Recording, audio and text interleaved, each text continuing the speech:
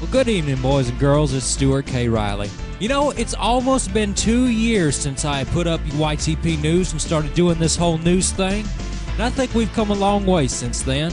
It's been a long, hard road, and you and me have run through it together. We saw Daydreamer87 make a fucknut of himself by talking shit about YouTube poop and then getting his ass raped by the whole community. We saw a movie maker kid make fun of Mick Mangles about him being suspended, which ended up giving McMangos a brand new name. We saw the rise and fall of IAMGOOMBA as it became the #1 place to find out what the newest source was, whether it was Weinfeld, Crazy Bruce, or the newest fad like Lemon Party. We saw Wikipedia put YouTube poop on their site as where those smoke they pinch back and talk about wonderful things like audio splicing and volume raising. We saw Insector bring us the video Only the Brave Can Poop the Kidnapped Princess, and that turned into a fad for a little while. We saw famed loser YTP for Life make Sabrina into a household name. Fucking skunk. We saw YouTube partner Mike Mozart speak out against Viacom against taking down YouTube poops and other parody works. We saw May 8 running around hacking YouTube thumbnails all for the lulz, as well as creating a 10-minute ultimate YouTube poop which ended up being nothing but everybody else's poops. And finally coming out of hiding as Toby the Russian Cowboy. And we saw the summer of 2010 when DMCAers started running around taking down videos, which ultimately ended up in the fall of YTP News 1, it getting hacked and a bunch of other shit. And we saw Michael Rosen go from a source, a fad, a troll, and a song. It's hard to believe that I came from an MS Paint picture and a trial version of Vegas all the way to up to what we have today. But the only thing about the early episodes of YTP News, and even though I gave y'all a download link where y'all could go look at them and stuff, I was still not satisfied with them. And you know, they're pretty much dated now. And some of them had actually pretty interesting stuff on them. But, you know, back then I really didn't know much about making videos, and I really didn't have much know-how on how to do it all. And on top of other things, I didn't have hardly any subscribers at all. So hardly anybody got to see those videos back in the day. And now I know what you're thinking, but Stu, a lot of that stuff's old news, like 2 years old. Well, yeah, but you gotta remember, I didn't just talk about news on the show. I did other stuff too, so we'll just do that. And maybe we'll redo some of the old interviews I did back in the day that you didn't get to see. And another thing, and I bet a lot of you children are gonna like this, I'm going to quit shouting in your face like a fucking faggot like I always do. Like the elitist sex jokes but dinner hating faggot that I am. And instead, I'm just gonna talk normal like I always do. I'm not gonna shout. I'm gonna be nice. I'm not gonna be a selfish asshole. I'm gonna be a little nice person like I used to be. So, children, what we're going to do is we're going... Oh, I can't do it! I'll just do this like I always do. So anyway, enough wasting time. It's time for a nostalgia freakout! So here we go. This is YTP News Revisited. If a game or shoot a name, but we don't need no reason. The golden goose is on the loose and never out of season. Black and white still burned inside this shell of bloody treason. Here's my gun for a barrel of fun, for the love of living death. Killers breed, all the demons feed, the glamour, the fortune, the fame.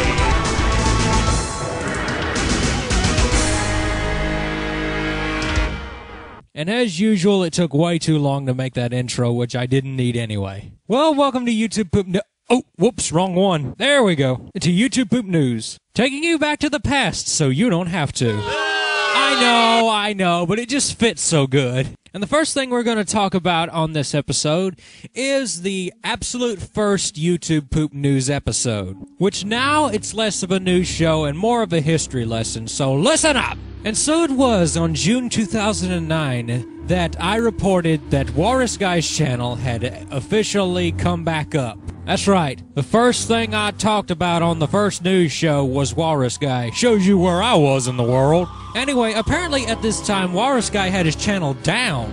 He wasn't doing anything with it. In fact, it was supposed to be gone. But somehow or another, it come back up. Most all of his videos were still gone, but it was up again, active, and all that good shit. His response to this was he was not planning to put his channel back up, and he didn't intend for it to be back up, but he realized that his fans did not know he was gone. So he figured he might make just one more YouTube poop that said last poop so they'd get the message. He was still yet to make that Mama Luigi poop called I Need YouTube poop. Of course, now, today, he's working on that YouTube poop, the movie thing. You know, the one he wants to give to film festivals and movie theaters and stuff and kind of promote it. You know, even though it's Walrus Guy, I'm still kind of interested in how it's going to turn out. And it would be interesting to see a crowd of people watch YouTube poop who had never seen poop before. Okay, next subject. Remember that old Dragon Force video? I didn't think so. Anyway, there used to be this old YouTube poop of Dragon Force, and it was just called Dragon Force. If I remember correctly, it actually wasn't that bad. I mean, it wasn't good, but it wasn't that bad. But the thing about it was, it had thousands upon thousands of video responses for some reason or another. Well, at about this time, that video had been taken down by Universal Music Group. Kind of weird because Warner normally does that, but UMG did it that time. And for the life of me, I can't remember the person who had that video up. People tell me, and I'll forget just as soon as I've heard. And why the hell did it have 1 million responses anyway? I guess just because it said Dragon Force. And when Dragon Force went out, everybody started going to Rack Ninja's video called Bros.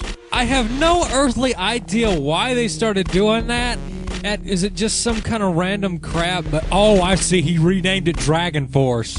That's right, but he changed it back to Bros later on. Now, here's a part of the show that needs some explaining. Used to, I tried to keep the news part of the show and the just random crap of the show separate from each other.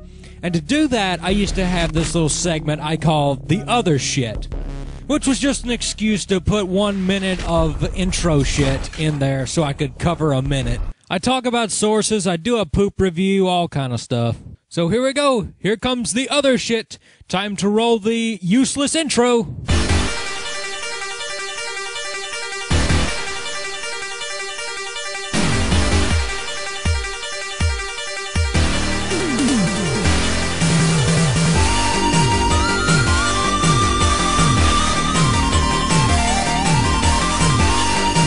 I admit the music was good, though. I certainly loved the Thunder Force series. So anyway, on this episode, I did a poop review and I showed off some sources.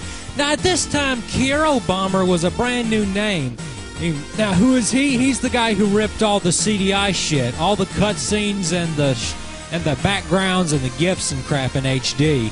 Well, this was about the time he was just starting on all that. He had uploaded all the Hotel Mario cutscenes in 1080i resolution. And he offered the cutscenes and backgrounds and GIFs so you could make them whatever resolution you wanted. It would be a long time before he would do the same thing to the Zelda series. But the Hotel Mario stuff was enough to keep everybody busy. But it's a great thing he finally did, though. If it weren't for Kiero Bomber, Mad Anonymous would probably not be able to do what he does today. Think about that for a while. And now, after this was all said and done, I'd start reviewing a poop. And the first YouTube poop I ever reviewed and gave a good review to, by the way, which this was 2009 and I was a spinner fag, it was He Touched Me Inappropriately. Now, even back then, I said it was pretty timid compared to today's poop standards. Of course, by that, I could have been butthurt because they didn't use sentence mix sex jokes. Instead, they used censor bleeps. But anyway, let's watch it again. He touched me inappropriately! I want to know what that's from. Censor bleep. But as I was saying, I want somebody to find out what that clip is from. He touched me inappropriately. Good. Bleep. All your bass. You know, I'm gonna be fair. I can see how this could have been funny back in 2007, what with the censor bleeps and everything, because people were just starting to do that, and YouTube poop was still young. But still, there were better poops from better poopers out there, even at this time. Yet this thing got 1 million views. Literally, it got 1 million views. It has more than that now. Also, if you look on the YouTube search page, this thing has a hacked thumbnail that May AIDS put on it. I only eat shit. Or is it the bagel? You know, back then I used to not care for Mama Luigi at all. Now I do. I love the mess out of it. Not that it helped this poop any. Well, this was supposed to be a review, right? Well, okay. Last time I gave it an 8 out of 10.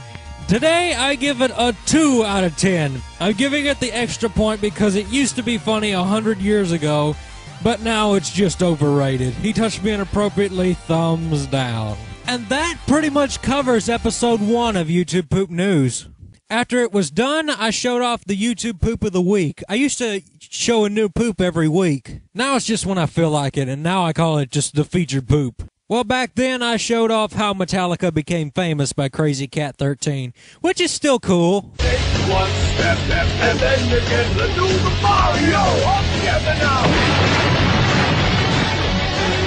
No, seriously, that is still cool. I want that played at my fucking funeral. Now, on episode 2, I went ahead and I got to the where are they now kind of thing, where I basically found stuff that looked like or referenced YTP characters. For example, Sonic Unleashed and Morshoe. Looks good, don't it? That there chocolate chip cream sundae supreme is the pride. Talks with his hands, voiced by Dan Green and a whole bunch of other shit. Look, he's got the mustache, he's got the hat, the hairstyle, the fatness. It's Morshoe. If you don't love it, you get your money back. Hey! It even kind of sounds like him. I know this is 100 years old, but still, people didn't know about it back in them days. So yeah, Morshoe in a new video game. But where's Morshoe in real life? Well, long time ago, some brand new kid on YCP showed us a video that I'm telling you, it's Morshoe more than anything.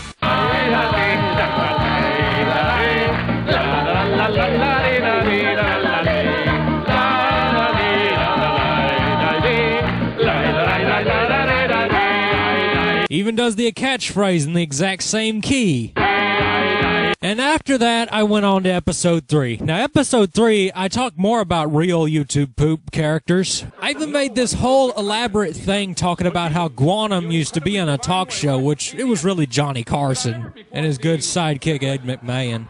Now, it sucks that both of these guys are dead now. They were really cool.